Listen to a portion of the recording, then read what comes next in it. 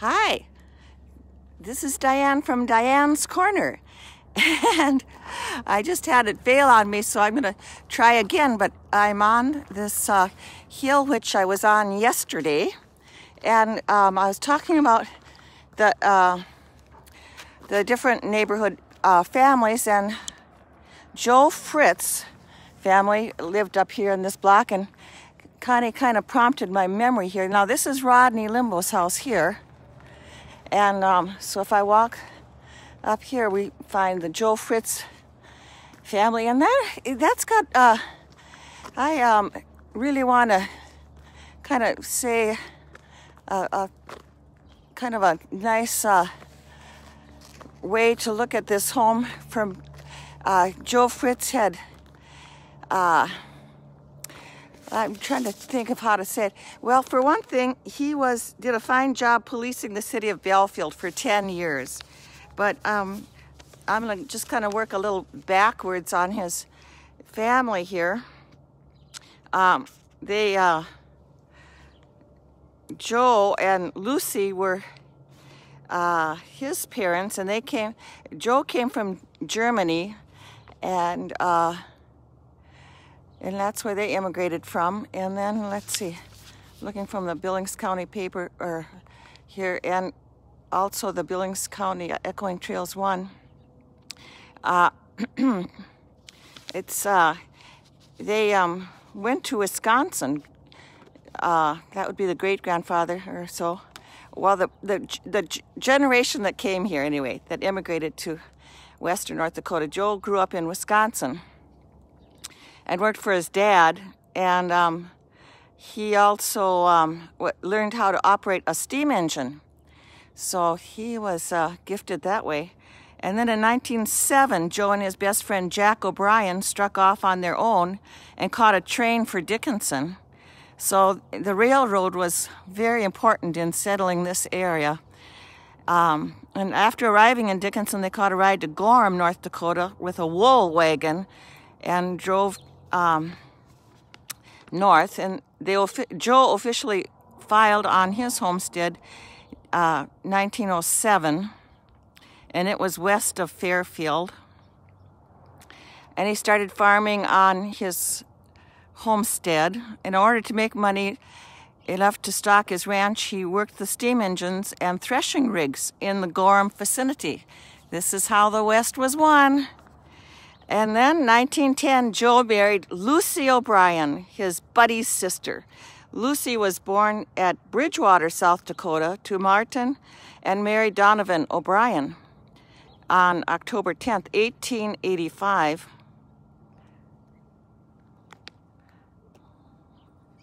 Let's see, I'm trying to think how that worked here. Okay, well, anyway, Joe married Lucy O'Brien, his buddy's sister. Okay, so Lucy was born in South Dakota, 1885, and they got married in 1910. And she became a teacher. She went to the State Teachers College at Valley City and taught school in McHenry before coming to the Gorham area. So besides being a housewife and mother, Lucy was always willing to help any family who had an illness or needed a baby delivered. And she taught school, helped the county superintendent, Mrs. Brown, and cooked for any prisoners Joe had in the county jail. So this is kind of anyway, so the children born to Joe and Lucy are Margaret and Marge, Helen, who is Mrs. Jack Egley, and Lucy, Mrs. Clayton Hanson. Anyway, and let's see, well, Les was born March 15th, 1915, and he married Ollie Smedley. Les and Ollie had 3 children: Connie, Larry, and Rocky. And so anyway, that is the Fritz family there. But I was going to also mention that Joe and Lucy lived in the Gorham area until 1933, when Joe ran for Billings County Sheriff. He won the election and held the office for 2 terms, 1933 to 1937. And while serving as sheriff, three well-known people served at different times as his deputy. This is kind of where the stories around my house gathered, because these guys were quite the characters. They were characters. So they were Ben Bird and Six-Shooter Slim, Kunkel, and Barney Connel. Got all those people on the, they got a cute little cat sitting on the porch there. So then coming up the hill here, I'm going up the hill this time. This is George and Evelyn Dietz's house. And so that's with Larry and Dennis and Cindy, and that would be the sliding buddies there. And this home, again, I said that was, I think it was Conklin's first, and I think it might have been Arthur's, but some of that, since I left quite a while back, I don't have all the new homes and new owners of the homes. But wow, is this ever a gorgeous day today. And now here is the Morris and Ella Gerbig house. And they have, they had Gordon and Brian and Wayne and Kathy. And so they built that home. I remember the kids were in first grade, and my folks were good friends of theirs. At one time, they had, well, my dad had delivered gas at one time. Got to know him that way out in the Badlands there, south of Belfield. And then this Kessel family, I also remember this family because they came from Germany and built this home in the 50s, actually. And Elizabeth came with them. And she was just starting school, and she did not know English. And she would come and over to our house, and we'd play all kinds of things and read the catalog. And she learned English while we were playing that way, too. So, and this is Mrs. Dorval's house here.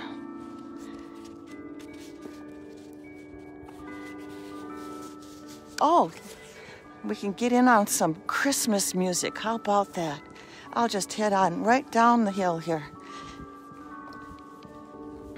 Noel, Noel.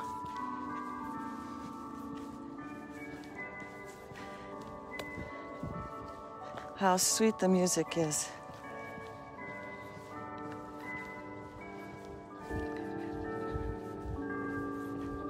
Isn't that peaceful, floating over the town of Belfield? Wow.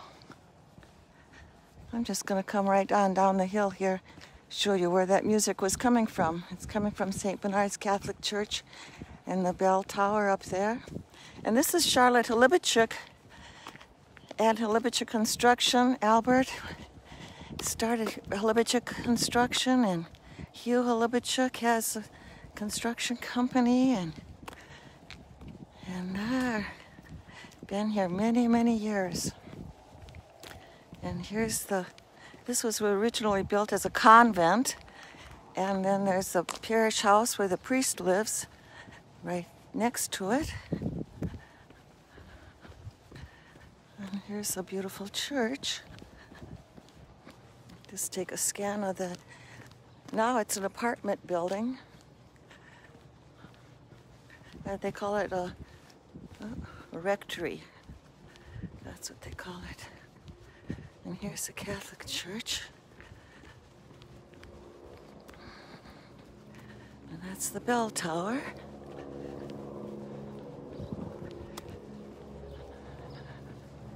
And we get those pleasant songs going over the town.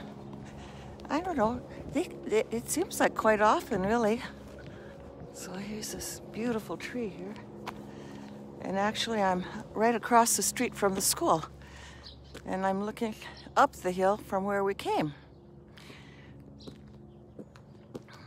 Of course, the students are all at home for vacation, Christmas vacation. This is Richard Valesky's home right here. Richard has been editor of the Billings County Pioneer, Golden Valley News for many, many years. Really appreciate all his work in keeping us informed about what's happening. And then, well, I'll just keep walking around the block. Here we go. Get a little closer to the church, and they've got a beautiful nativity scene here. There we go. And here they have the nice little monument.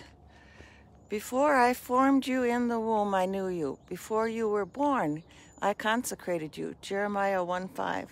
Life, God's precious gift. Knights of Columbus Council, 6310.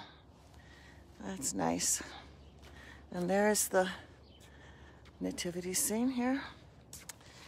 And actually here is the school and offices that it's been here many years. I'm not sure when, but it's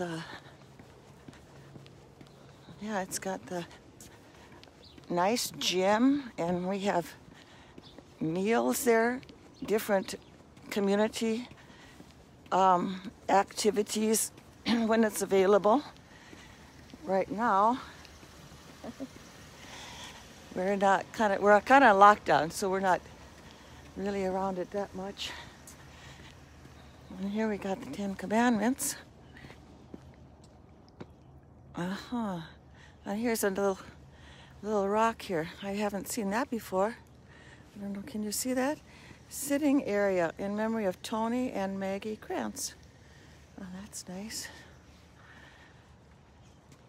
Across the street is Mrs. Oh, gee whiz. That house has gone through a lot of different hands, too. So I can't even think of her name, but it came and went as fast as it came. I'll think of it later. Yeah. Well, this is a nice hike up the hill here, and across there. Larson, there it is. Came back, thank you, Lord. That's Mrs. Larson. I, as a young girl, one of my first jobs was working in Medora, and she worked up there at the chateau and would pick me up and drive me to the laundry where I worked in Medora. Oh, boy, that was fun. Okay, so now this is a home I'm very familiar with. This is Florence Obergawich's home. It was for many years. Now it's another family here in town. So we have, in fact, used to have a garden here. And when I first came, we would get together and check out the garden that she had here. And we also went up to coffee with Chopper's Kettle and Mom and Florence and I. Well, look at those cute chickens. Aren't they just cute? They're kind of cold this morning. Oh, they're kind of all huddled up there. So there's a friendly chicken. Might come and visit me. Yeah, well, look at that. They get entertained by that sweet music. I bet they have, oh, listen to that. She's going to speak a little bit, give us a message. There's the bird feeders. And so this is the alley going up toward my house, which is right there, 403 at the top of the alley. So, well, look at that cute little arrangement for the chickens.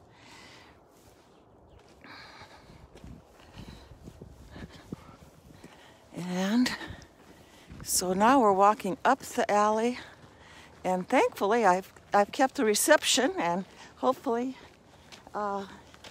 you are enjoying the walk today and remembering Joe and Lucy Fritz and the policeman that he was for Belfield, and really appreciate everyone in Belfield for their wonderful contributions and participation and making it such a wonderful place to live.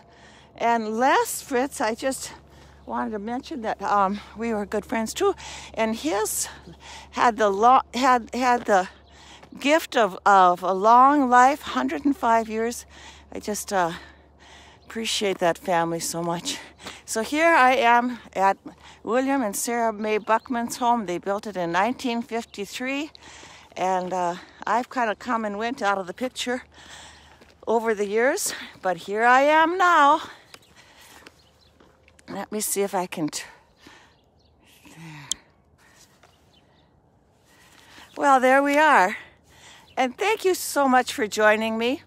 Have a good day. Bye now.